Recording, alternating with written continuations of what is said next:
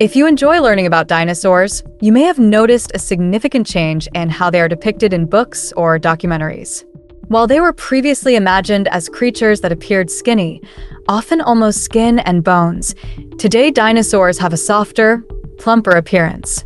The remains of dinosaurs that we find are primarily bones, with very limited traces of soft tissues like flesh and fat, and feathers are also rare.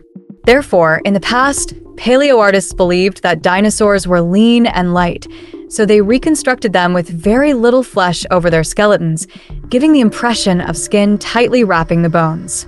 This trend is known as shrink wrapping, a term originally used to describe the technique of using plastic wrap to encase goods and products.